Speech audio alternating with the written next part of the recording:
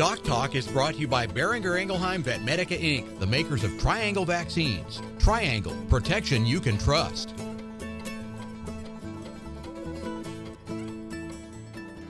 Hi there folks, and thanks for joining us today on DocTalk. We're going to have an exciting show. Our guest will be Dr. Daryl Trample from the College of Veterinary Medicine at Iowa State University, and we're going to discuss some things on securing an egg supply, and we're going to talk about some of the things that he does here for the poultry industry in the state of Iowa and here at Iowa State's Diagnostic Lab. Thanks for joining us today, and we'll be right back after the break.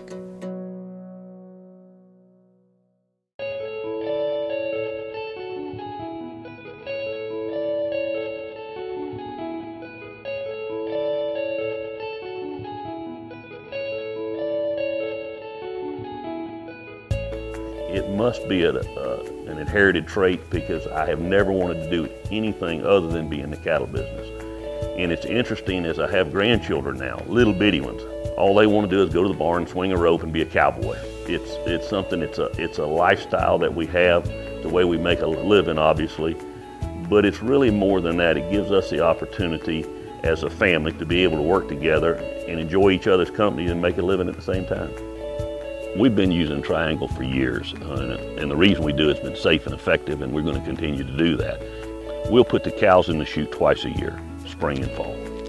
100% of our cattle get vaccinated with Triangle.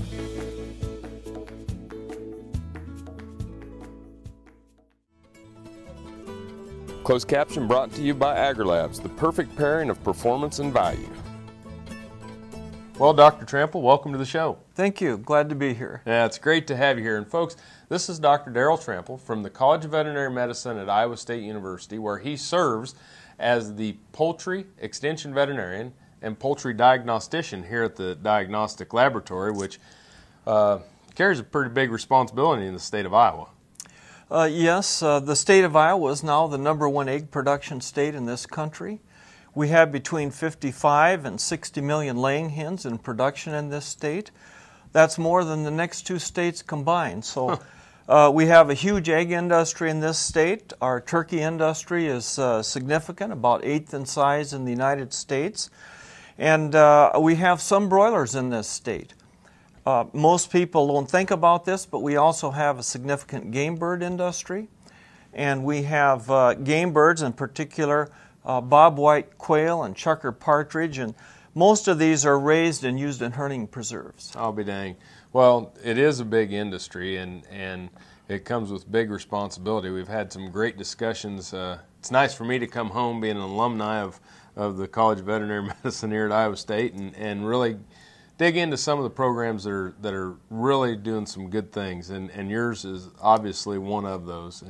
And so what are some of the things that you do here at Iowa State? As a poultry extension veterinarian, I take telephone calls and emails and answer questions for people who own birds, all the way from the folks who have just a few backyard birds to the large commercial operations that may have 2 million chickens on an egg production site. So there's a great range in the size of the operations that I deal with. Very often we have questions pertaining to animal welfare. In recent years, backyard poultry or urban poultry have become more popular. Those questions are increasing in frequency. And so there's a wide range of questions, everything from animal welfare to disease problems that the owners might be encountering, and everything in between. Wow.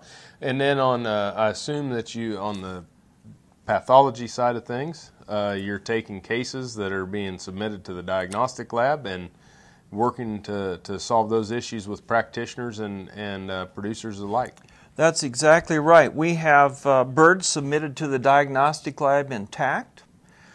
Sometimes tissues are submitted, only the tissues, and those we usually do bacterial cultures or histopathology, which is microscopic examination on. And so once the birds come in, we do a necropsy, and that's the equivalent of an autopsy in a human. Right. And so as a pathologist, I look at the lesions, which are abnormal tissue changes. And based on the lesions and the history of the case, Some tissues will go to the bacteriology section of the lab. Some will go to the virology section. Some tissues might go for microscopic section development. And once in a while we have serology done too. So the pathologist has to kind of know a lot of diseases and know which tests are needed to confirm or deny a diagnosis. Big job. We're going to take a break, and when we come back, more with Dr. Trample here at Iowa State's College of Veterinary Medicine. This segment was brought to you by Brute Cattle Equipment, makers of the Brute Stealth Hydraulic Chute. If the chute fits, swear by it. Visit our website for more information. Meet the Veterinarian, brought to you by Zuprevo. Choose confidence. Choose Zuprevo for BRD treatment. Dr. John Kellenberger joined Ashland Veterinary Center in 1996 and became a partner in 2003. AVC cares for large and small animals and serves a 4-state area. Dr. Kellenberger received his BS in Animal Science and Industry and DVM degrees from Kansas State University. He and his wife Angie are proud parents of 3 children and enjoy the company of 9 dogs, 5 cats, and 5 horses. Some call it a come-from-behind victory, an unlikely win, a reversal of fortune, snatching victory from the jaws of defeat. This is our moment, our victory dance, because we choose confidence. We choose Zuprevo for BRD treatment. Ask your veterinarian to prescribe Zuprevo. Zuprevo is a fast-acting, long-lasting BRD treatment that you can count on to get the job done. Choose confidence. Choose Zuprevo from Merck Animal Health. Hi, I'm Kevin Ochsner, host of NCBA's Cattleman to Cattleman and Colorado Rancher. Join me each week as the National Cattlemen's Beef Association brings you the latest updates in industry information and market news. Plus, each week we provide important educational information and features on cattlemen from across the country just like you. And we can't forget our favorite cowboy poet, Baxter Black. Join me for NCBA's Cattleman to Cattleman, debuting Tuesday nights at 8:30 Eastern, right here on RFD TV. Beef producers asked for it, and Norbrook delivers. Introducing new Enroflox 100, the newest addition to your arsenal for treating bovine respiratory disease. Enroflox 100 is an FDA-approved, ready-to-use injectable antimicrobial solution to treat BRD associated with Mannheimia hemolytica, Pasteurella multocida, and Histophilus somni in beef and non-lactating dairy cattle. Administered SQ as a multiple-day therapy. Consult with your veterinarian today about Enroflox 100, the new choice. This segment is brought to you by Norbrook Laboratories, manufacturers of Enroflox 100, the newest addition to your arsenal for treating bovine and swine respiratory disease. Hi there and welcome back to DocTalk. I'm Dr. Dan Thompson and I'm here with Dr. Daryl Trample, who is a poultry extension veterinarian and poultry diagnostician here at Iowa State University. And we've taken DocTalk on the road to glean some outside expertise, and we really appreciate you taking time out of your schedule to be with us. Dr. Trample has a program that he has developed and works with called the Secure Egg Supply, and I think it's something that just would be fascinating that we would start to share some of the details. And why don't you start out and give us the 30,000-foot view of what that is? Sure. Back in 2003 in Asia, highly pathogenic avian influenza was diagnosed. Initially in South Korea, but very rapidly it spread throughout Asia. And that avian influenza pretty much stayed in Asia until about 2005, when the virus got into migrating birds in Qinghai Lake in China. Huh. And thereafter, then the virus spread to Africa and Europe, and there was a great concern this virus might come to the United States. And so because of that concern, the National Highly Pathogenic Avian Influenza Response Plan was developed. And this was an excellent plan, but there was a problem as far as the egg industry was concerned, in that there would be 96 hours after the initial detection of a disease before the federal government had the opportunity to determine where the virus was and how far it had spread. If an egg operation with 1.5 million chickens happened to be inside of a control area, and a control area is within a diameter, or a radius, I should say, of 6.2 miles from the initial outbreak, they wouldn't be able to move their eggs for 96 hours. Unfortunately, the commercial egg operators can only store whole shell eggs or liquid eggs for 48 hours. Oh my. After 48 hours, all those eggs would have to be destroyed.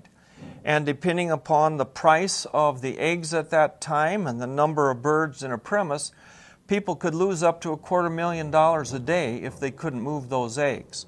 So consequently, we worked with many others. It was not just Iowa State, but University of Minnesota, USDA, FDA, the private industry, and many others, to develop a plan where the egg premises could show that they do not have that virus and would be able to move their eggs in 48 hours. And this plan has been very well accepted in Iowa. Virtually 100% of the commercial egg industry in this state participate. One of the large primary breeders participates, as well as a mail-order hatchery and kind of a specialty business that produces specific pathogen-free eggs. So we've had great participation in this. And the industry likes this idea of being able to get those eggs moving as soon as possible. Well, I think it's something that gives us a place to take a break. And when we come back, I think the thing that's incredible to me is the forward planning. You know, before we were trying to get to that detection of the foreign animal diseases, and now we're really putting those checks and balances in place that allow us to have a safe and secure food supply. Thanks for joining us. Thank you for joining us. More with Dr. Trample right after the break. This tip brought to you by Batril 100 Enrofloxacin Injectable. The only enrofloxacin labeled for single-dose administration in cattle is also the only enrofloxacin labeled for control of BRD in high-risk cattle. Batril 100, right the first time, whether it's controlling BRD in high-risk cattle or treating BRD. Hey folks, welcome to today's On the Farm tip. And today we're going to talk about how to identify sick cattle through the DART method. Depression, anorexia, respiratory, and temperature. A depressed calf is one that has its head down, it's singled itself out from the group, it's got a dry nose, dull eyes, and its ears are down, and it's not paying attention to its surroundings. Anorexia means the animal's off feed. These animals will have a hollow gut, have that hollow look over their flank, and they're off feed. Sick animals don't eat, and animals that don't eat get sick. Respiratory rate. If we have acidosis or respiratory disease, these animals will increase their respiratory rates and they will breathe irregularly. And lastly, is the animal exhibiting a high rectal temperature. Normal rectal temp for a feedlot calf is 1015 to 1035 Fahrenheit. If these things add up, DART, depression, anorexia, respiratory, and temperature, then you have an animal that's probably not doing right. We need to get it in, check it out, and give it a treatment. That's today's On the Farm tip. With BRD, every second counts. And when you get new high-risk cattle, you've got a choice to make. You can either take your chances and wait and see what happens, or you can take charge of BRD. Right from the start, treat bacteria up front with Batril 100 Enrofloxacin Injectable, now approved by the FDA for BRD metaphylaxis in high-risk cattle. Ask your veterinarian about Batril 100 and make it your go-to drug to control BRD in high-risk cattle or for treatment of BRD. Batril 100, right the first time. Valley Vet Supply is devoted to providing information and professional quality products at reasonable prices. ValleyVet.com, ValleyVet.com, Valley Vet Supply. This hog is Hanover hoof for meal made from U.S. soybeans. Now, one hog isn't that impressive, but suppose we add another, and another, and another. Before long, you've got billions of hungry customers around the world all clamoring for the same thing. Our soybeans. Learn more about the billion-dollar appetite of animal agriculture at BeyondTheElevator.com. Brought to you by America's soybean farmers and their checkoff. The Kansas State University College of Veterinary Medicine is a leader in food animal research and education. Our researchers are constantly expanding the knowledge of animal health and food safety. Through the Veterinary Health Center and the Kansas State Veterinary Diagnostic Lab, we provide practical services for animal producers.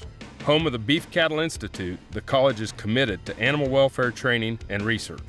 The Kansas State University College of Veterinary Medicine, knowledge and service for the future of animal production. You know just how costly BRD can be, but did you know that bacteria like Mannheimia and Pasteurella can cause BRD? That's why veterinarians and cattle raisers focus on preventing pasteurellosis with a quality vaccine like Pulmogard PHM1. It's ready to use, highly syringeable, and provides comprehensive protection with a single dose. For pasteurellosis protection that's truly the head of the class, ask your veterinarian about Pulmogard PHM1. TrueTest Group, weighing systems, electronic identification EID, electric fencing, and dairy automation systems help farmers and ranchers around the world manage the performance of their livestock for ultimate profitability. Hi there folks, welcome back to DocTalk. I'm Dr. Dan Thompson and we are on the road at Iowa State University's College of Veterinary Medicine, and Dr. Darrell Trample is our guest, and we're talking about secure egg supply. And when we left, we were talking about the unique part of the program about keeping eggs viable in the face of an outbreak and keeping production moving forward and food security. And so let's continue on about that and get down to some of the specifics. Sure. To move eggs, everyone has to be assured that those eggs are free of any virus, and the flock that originates those eggs or lays those eggs does not have virus. And so we have developed a preparedness option for people who want to prepare before an outbreak. And this option requires training. We go out to the individual premises and we train people there to take samples so that in the event of an outbreak they don't have to wait for the federal or state government employees to come along and get the samples. The samples are taken from the roof of the mouth and placed in brain heart infusion broth in a little tube. Those samples are collected in the morning. By noon, we plan on having those samples arrive at the diagnostic lab. During the afternoon, there's a test called a PCR test that can be done in about 3 hours. And that test is mechanized and you can run a lot of samples in a short period of time. So by the end of the day that the samples are collected, results are known and the results are forwarded to the incident command. The incident command is the organizational structure of the federal government that control these outbreaks when a foreign animal disease occurs. So the testing gets done from every house, every day. Results are known at the end of each day. If the tests come back negative, if the chickens in that house are acting normally, they're eating normally, they're drinking normally and producing normal numbers of eggs, and the mortality in the house remains within normal levels, then those eggs are able to go to market. And they are put into a truck, and the truck is sealed, and nobody opens that seal till they arrive at their destination. And I think it's important that people understand this is in the face of an outbreak. We're trying to find the herds or the houses that are unaffected so that we can still have eggs. That's exactly right. One other key part of this preparedness planning is that Iowa has a memorandum of understanding with several adjacent states that Iowa egg producers do business with. We have a memorandum of understanding with Minnesota, our state to the north, Nebraska, our state to the west, Michigan, and Colorado. So for example, in the case of an outbreak, if an Iowa producer need to move eggs from an egg operation in Iowa to Colorado, the state animal health authority in all of those states are already aware of the plan and they've agreed to participate, and those eggs will be able to move interstate without very much hold up. We think Wisconsin will soon join the plan as well. Very important to move in those. We're going to have to take a break, but when we come back, we'll kind of wrap up and talk a little bit more, but really appreciate what you're doing. Okay. Thank you for watching DocTalk, and we'll be back in a minute. Hi there folks, Dr. Dan from K-State. Are you BQA certified? Well, if not, you should be. If you work with beef cattle in any aspect, whether it's cow-calf, stocker, or feedlot, or if you work in an auction market, if you're a 4-H or an FFA member, or if you're ancillary to the beef industry, it's something that you need to do and become familiar with. Beef quality assurance has been around for over 25 years, and it serves as a cornerstone of education to help producers identify management processes that can be improved. Not only have those that are involved with the beef industry embraced BQA because it's the right thing to do, they have also gained through increased profitability. Traditionally, BQA training is offered face-to-face through your state coordinator, and it still is. But today, you can also have this educational opportunity, which can be obtained through the Beef Quality Assurance online training provided by Boehringer Ingelheim Vet Medica. Go to the website bivi-bqa.com where you can register and become BQA certified at no cost to you between now and October 31st. Also, if you register and become certified between now and October 31st, you can also be entered into a drawing to win some great prizes, including a tailgate package valued at $500. It's a great program. It's been around for almost 3 decades. It's a cornerstone to safe, wholesome, affordable beef. It's Beef Quality Assurance. Get certified today. You know just how costly BRD can be, but did you know that bacteria like Mannheimia and Pasteurella can cause BRD? That's why veterinarians and cattle raisers focus on preventing pasteurellosis with a quality vaccine like Pulmogard PHM1. It's ready to use, highly syringeable, and provides comprehensive protection with a single dose. For pasteurellosis protection that's truly the head of the class, ask your veterinarian about Pulmogard PHM1. Hello friends, I'm Ernie Rodina. And I'm Dawn Dawson with the Better Horses Radio Show. For over 9 years, we've been bringing the Better Horses Radio Show to markets all across the Midwest. We talk about God, lots about horses. We talk about cows, we talk about horse health, we talk to top trainers, and we even talk about Roy Rogers. We're having a blast with Better Horses Radio Show and would love to take it to a market near you. So visit our website at betterhorsesradio.com and let us or your local radio station know you'd like to hear it in your area. The Better Horses Radio Show is unbelievable. Cow-calf, stocker, and feedlot producers know that effective parasite control improves overall herd performance and profitability. Norbrook offers a comprehensive, economical line of pour-on and injectable parasiticides for every livestock operation. Consult with your local animal health supplier to set up a program that protects your investment and brings larger cattle checks this fall. See for yourself why the Noromectin line from Norbrook is the practical choice for your herd. This segment is brought to you by the Beef Quality Assurance Program and the Kansas Beef Council, improving animal care and beef safety for more than 20 years. Welcome back to Doc Talk. It's Dr. Dan Thompson here with Dr. Daryl Trample, and we're at Iowa State University's College of Veterinary Medicine. We've been talking about a secure egg supply, and you know, we have a lot of contemporary issues around our food animal production systems, and whether it's food safety or sustainability, and the one that we've talked about during the break was animal welfare. And I think there's a lot of questions about welfare, especially when you're talking about egg production. And you know, what are some of the things or highlights that you see here as we close the show? For the egg industry, I think animal welfare is right at the top and one of the issues that they're concerned about.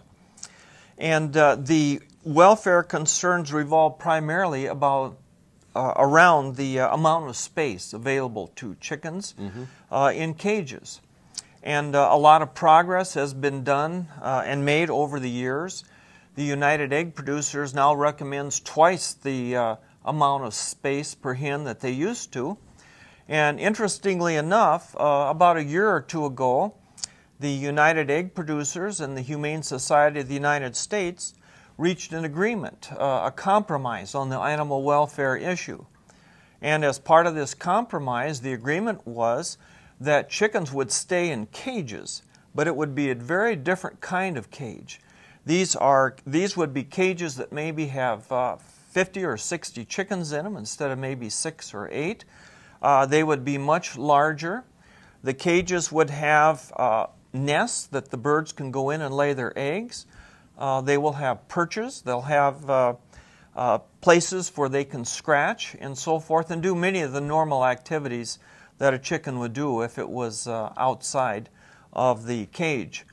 The issue has not been resolved yet, in that the desire is for the federal government to make this an official approved law.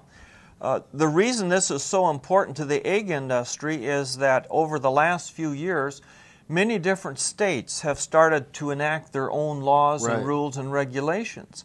So an egg producer in Iowa, for example, may or may not be able to meet the requirements of other states. One of the most important states is California, and they have passed a law called Proposition 2. And under this proposition, birds have to have lots of space. And the problem is that California now requires all eggs entering the state to have the same space requirements. And so we then have an impairment of trade across states. And that's a big issue for a state like Iowa, where the vast majority of the eggs in this state are exported to other places in the country. So sure. Big free issue. Movement of eggs across state lines is critical, and some kind of an agreement is needed to make that happen. Well, thanks for being on the show today. And, you know, it's very interesting to me on how we're preparing to keep secure food supply, whether it's a welfare issue or a disease issue, and really appreciate the efforts that you're making to help us do that. Thank you very much. I'm glad to be here today. Thank you. And thank you for watching DocTalk. And if you want to know more about the show, you can go to us at www.doctalktv.com. Remember, always work with your local practitioner. This is Dr. Dan Thompson. Thanks for watching DocTalk today, and I'll see you down the road. Closed caption brought to you by AgriLabs, the perfect pairing of performance and value.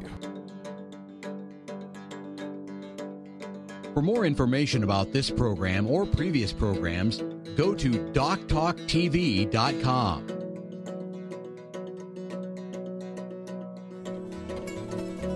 DocTalk was brought to you by Boehringer Ingelheim Vetmedica Inc., the makers of Triangle vaccines. Triangle, protection you can trust.